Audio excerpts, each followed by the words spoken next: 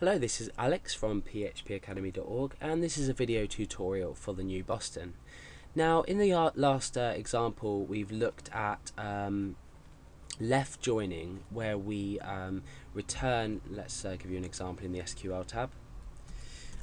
We have said left join pets on where people.id equals pets.peopleid. So if we click go, we're given a list of people on this hand side and the pets that relate to them on this hand side. So we've got two different tables: people, where we've got the ID, which is unique to each person, and we've got pets, where we're ignoring the ID for now, but people ID is 1 for Alex and 2 for Dale. So we're just displaying this information.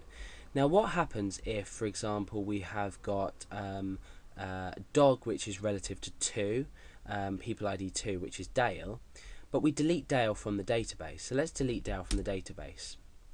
Let's go ahead and run this query again and click go. Now you can see that it's not returned, it's only returned Alex and cat and fish because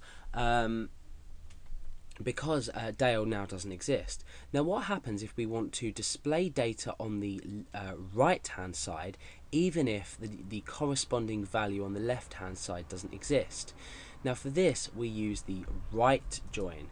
We've used left join, but if we change this to right join, what we're now doing is, even if this people ID doesn't exist, we're still displaying it because we're right joining. So let's click go and see what result we achieve. Okay, so we've got pet, cat, fish and dog. Dog still exists in the database in this table pets, but the owner does not exist now in people. So why is this useful? Why can we use this right join?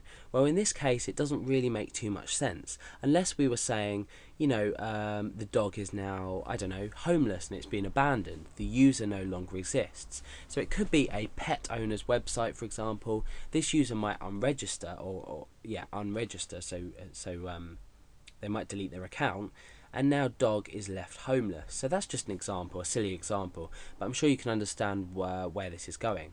So if we want to represent the data on the left, even if it doesn't have a value on the right, we use the left join. If we want to represent the data on the right hand side, even if it doesn't have a value that corresponds to it, after the on keyword on the left hand side, we still show this. So we've shown this as null. So inside PHP we can make this comparison and say that dog doesn't actually have an owner.